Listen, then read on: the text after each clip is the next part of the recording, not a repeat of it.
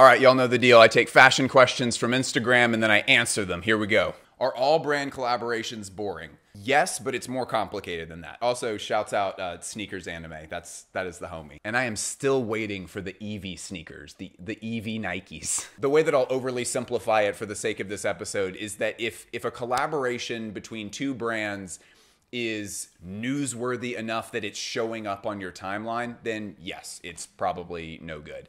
But the reality of that is that like Junya Watanabe, for example, this season, this is how many collaborations Junya did just in this one season.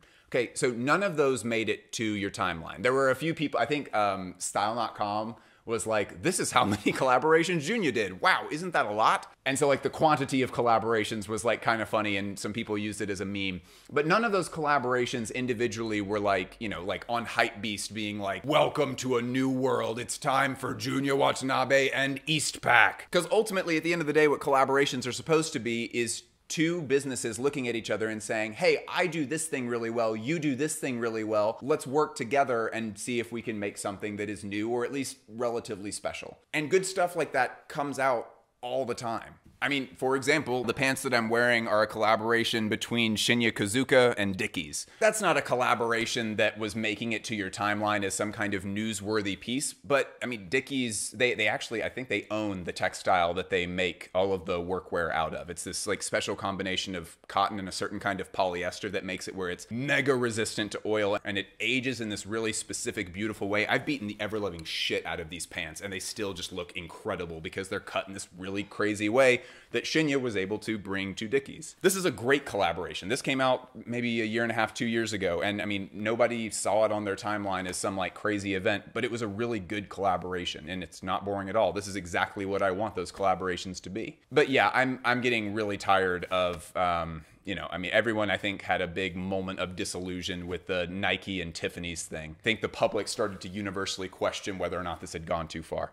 Next question. Why do you think high fashion hasn't explored many different views on masculinity? That is such a good question. We talked about that a little bit recently in the episode that I did about shoulders. But yeah, basically we talked about how women's wear sort of adopted these things from men's wear, but then they grew them out in their own way. Shoulders are a great example of that, where even the really exaggerated power shoulders of women didn't really look the same as men's power shoulders. But fashion, for its whole history, really has approached masculinity in a very one-dimensional way. I mean, fashion is really, really interested in the, like, hairless, extremely skinny, tall, super chiseled, but kind of small facial features. And so, I mean, like, to your question, why do you think high fashion hasn't explored many different views of masculinity? I think for runway shows, I think they would just use the same excuse. If they were ever called to task about this, they would just use the same excuse that they've used for women models, which is like, oh, well, the clothes are in a sample size, and so we need sample size models to just fit the clothes. It's just easier that way. And unfortunately, the easiest solution is not always the one that we need to be doing. There are so many people who are not just like skinny and tall who look incredible in some of these clothes. I mean, it really doesn't take much time of being in a fashion community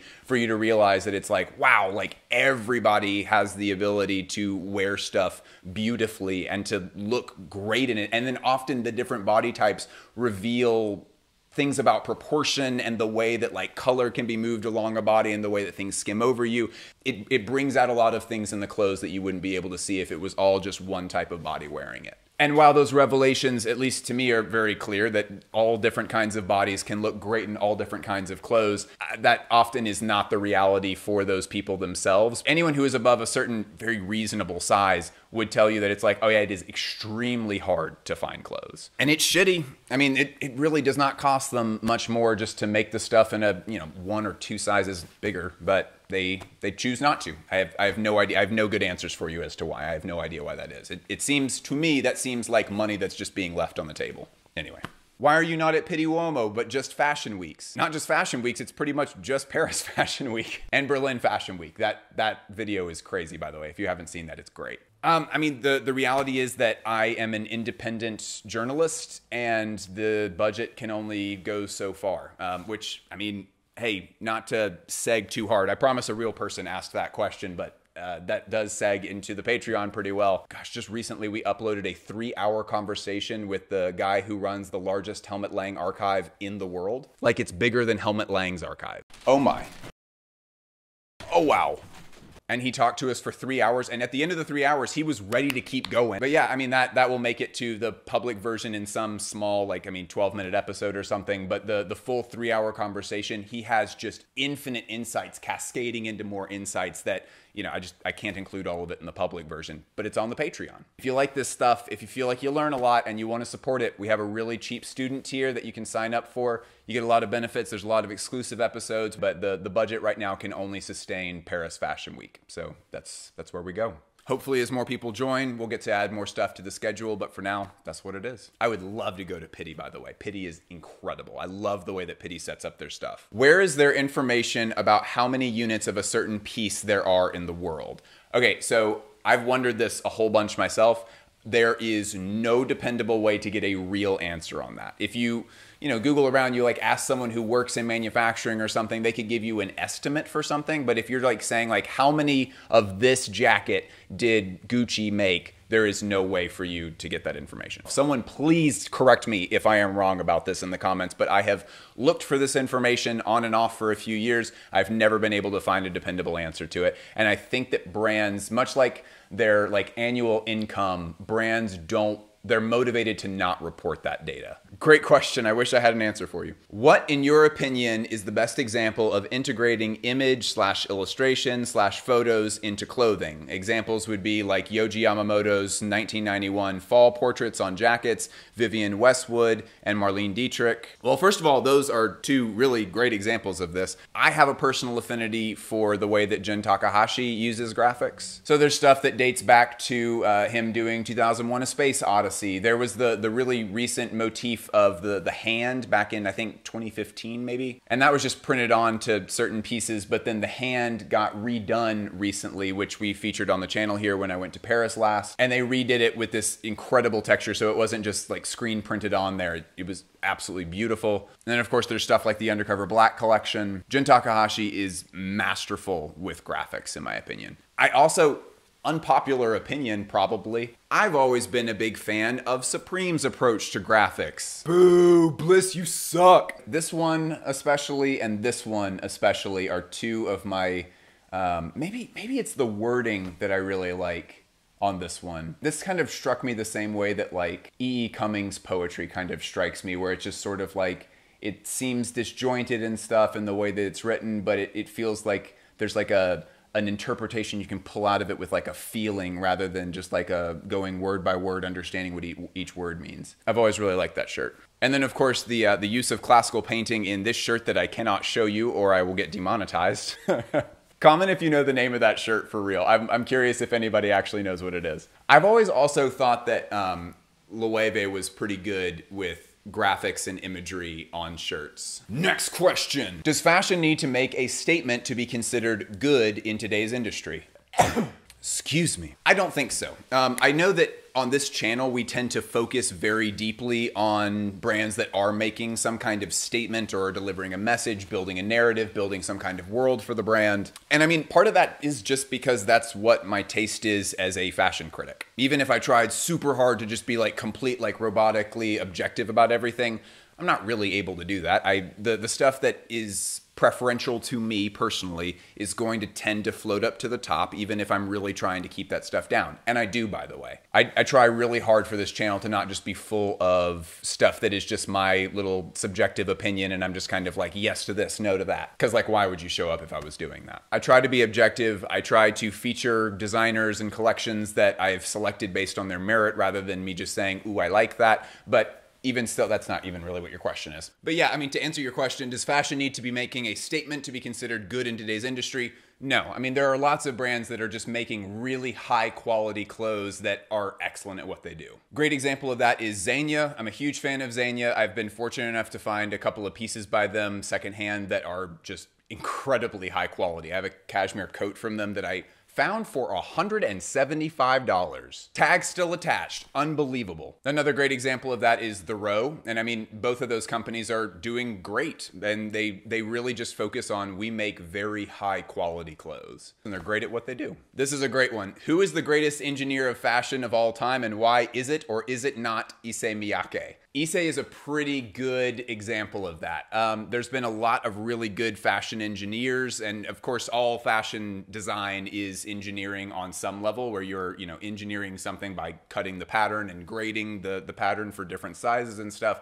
All of it is engineering, but the people, I know what you mean, it's like advanced engineering. Issey is a great example of that. If you want more details about that, I went into them in a recent episode where I talked about Issey's passing, the history of his work, and how that history and the technique is being continued under the current creative director, Satoshi Kondo. Other people that I would submit are Iris van Herpen, where you look at her stuff and it oftentimes looks like it should be physically impossible for it to even happen. She's often inventing techniques for the textiles and the way that clothes can be constructed. She's inventing completely new techniques for every season, which is why when she shows twice a year, there's only 15, 17 looks per collection. Or in the case of a recent COVID collection where there were huge constraints on her work, there was one look. Another name that kind of has to get mentioned for this is Hussein Chalayan. Unbelievably advanced stuff that was happening, especially in the runway shows. All these little experiments and all these kind of just like proving that you can do certain things with fashion. That was all very fun. Great, like advanced engineer of clothing. Kind of a left field submission for this might be Noir Kai Ninamiya, where there's a consistent rule for their runway pieces that the clothes cannot be stitched together. And so they have to find other alternatives, whether that's like chain linking the pieces together or melting the seams together or finding alternatives, kind of reimagining what a seam is. But yeah, all of those little kick flips that they've done to accomplish the goal within that constraint, Noir Kai is definitely a strong submission for best engineer. What's that thing at the end of A-arm tapestry where it rolls on itself backwards to the midline? Oh, this question was submitted by Isaac. Smart ass. What was your most emotional reaction to fashion in the last year? So, I mean, in the last year, I have been going to Paris runway shows for the first time. And so that kind of brought about a lot of very intense reactions to me. Probably the thing that stood out to me the most in the most unexpected way was this specific look from Awake Mode. I specified in my review of Paris Fashion Week that season that I was going into this show and I was very tired. It was the end of the week. This was the first show of the day. I was really groggy. I was not ready to be suspended in the dream of fashion when I walked in there. But this dress, really just the combination of that color with that textile and that cut.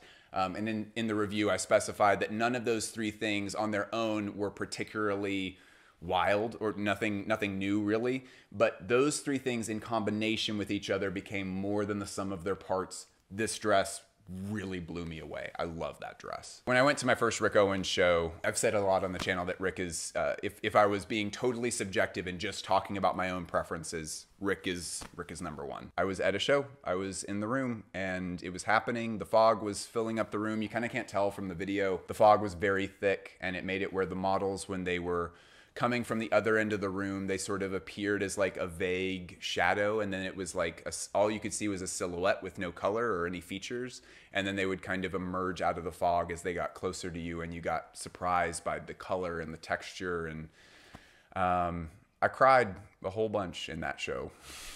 I imagine that the other people in standing room was like, what is wrong with this dude next to me? What is happening? It was really moving. Getting to see any runway show in person is a pretty special experience. And yeah, getting to see my favorite one was, that was really moving for me. That's it. I love you all with the white hot intensity of 1,000 suns. Go join that Patreon. You're all the best.